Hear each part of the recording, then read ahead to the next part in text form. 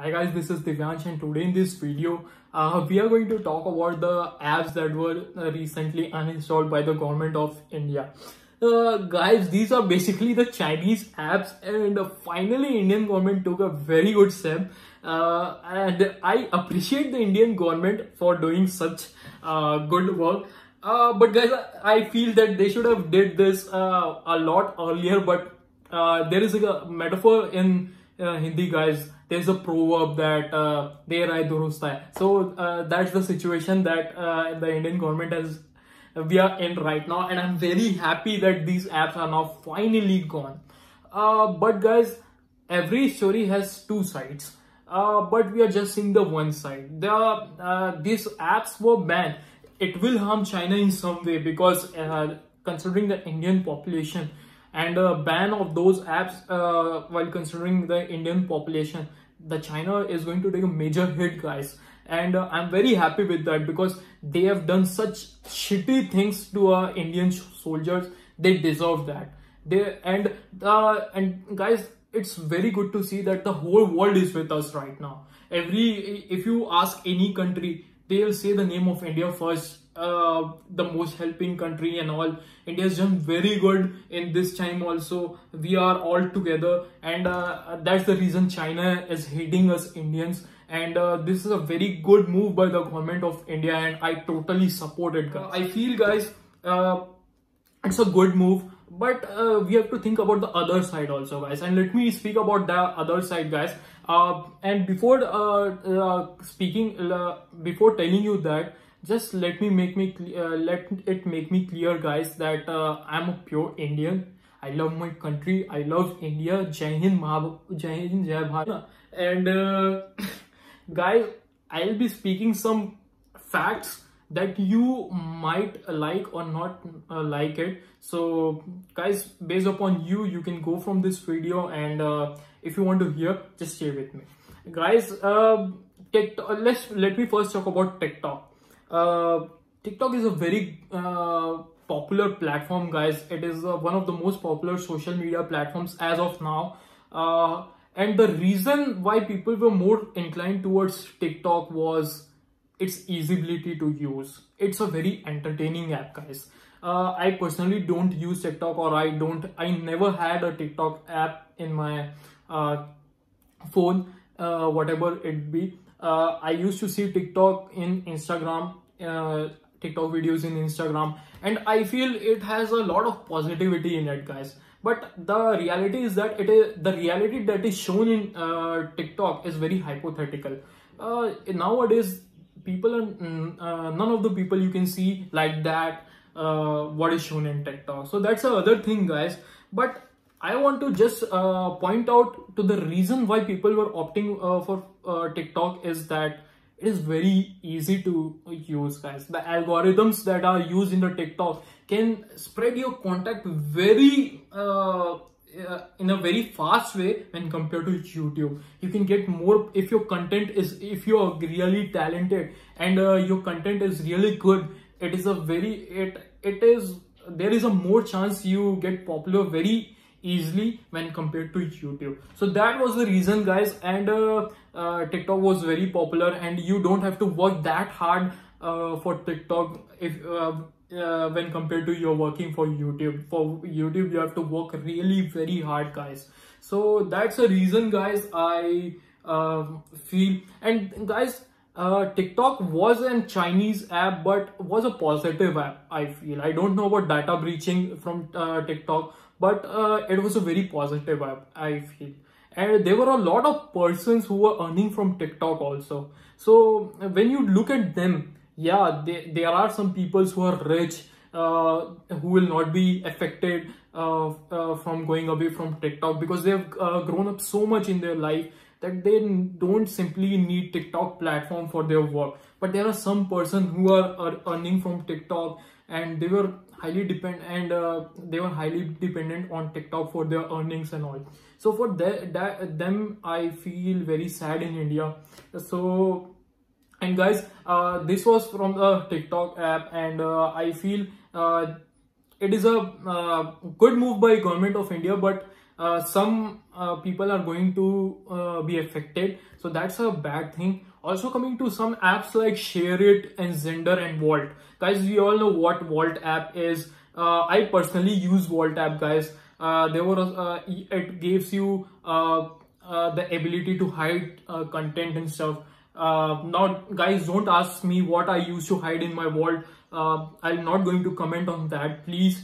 So Vault app was good, guys. You can easily back up your data, you can easily restore your data from A to B, and so if you're changing smartphone, it's very useful. So there were some very useful apps, Chinese apps, that got banned from the government of China, like Zender also, guys. Zender is the most popular sharing app that you see upon right now, guys. Nearly every Indian, nearly about 90% of the people use Zender for sharing files. So guys, that was also a very good app. And the reason why these Chinese apps grew so much in India was the easy to use them. That is the first thing. And they were very user friendly, guys. Basically easyability and user friendly are same thing, but they were very easy to use, guys. And they worked so seamlessly between the devices.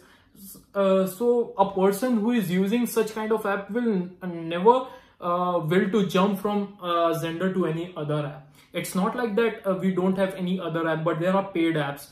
And guys, we as Indians like to get our work done for free rather than paying for that work. That is the mentality what Indians have. So not Indians, guys, everyone has that mentality. So that is the reason I feel sad about Zender and Vault, and also Share It. UC browser was the creepiest app, and I feel it's the ban of that app made me the most made me feel like very much happy, more than even the TikTok, guys. So I feel some of the apps were very creepy, and some of the apps were not that creepy, were very useful. I also use Zender, and that's the sad reality. Now they are gone.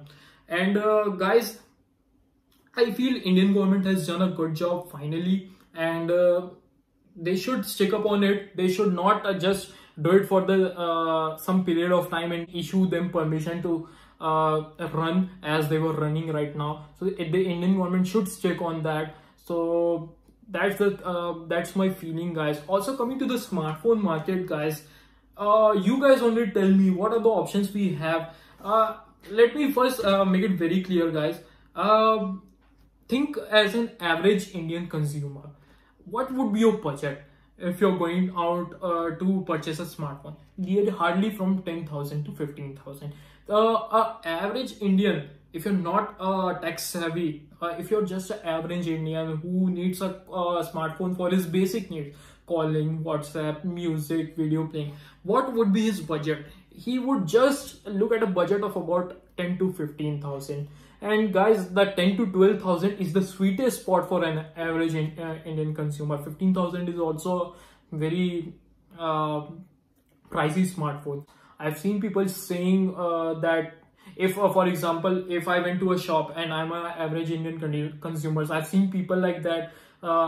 If I told them to show me a phone of about 10,000 on a budget, and they showed me a phone of about 12,000 also, guys, I might just not consider buying that. I've seen many people like that. So you have to take into account that also, guys. And the thing that I want to point out from this is just banning these apps are not an option. You should provide an alternative app also.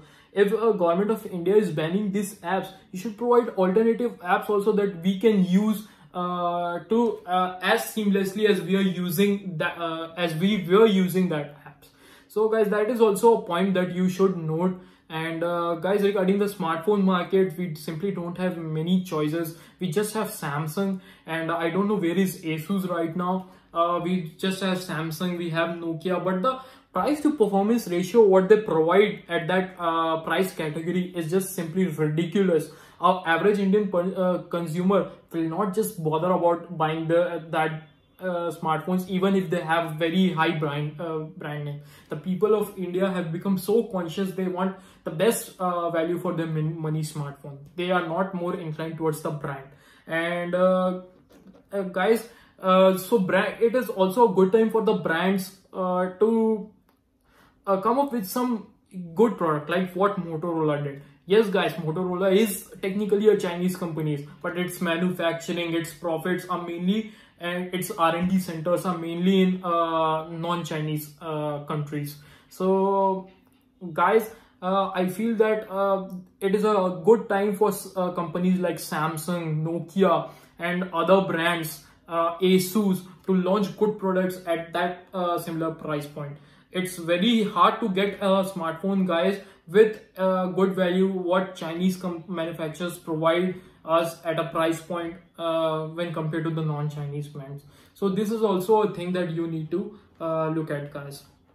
And now guys, coming to my conclusion, I am particularly very happy with government of India banning these apps, but I frankly feel that they should provide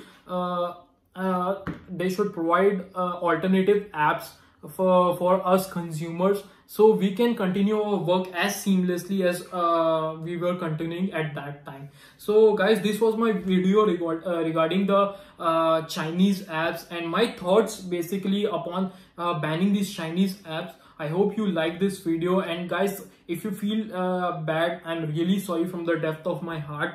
But we have to look at both the sides, guys. It has a positive side also, it has a negative side also. It's going to affect positively to people like us, but it's going to affect negatively to some people who are very used to that Chinese apps like TikTok. Like TikTokers, it will leave a huge impact to the life of TikTokers. So guys, I think it's a fair decision by the government of India, and I frankly feel they should have taken this decision long ago. So that's it for now, guys. I'll see you in my next video. If you have not liked my channel, subscribe to my channel, guys, then do hit the subscribe button. I'll see you in the next video. Take care.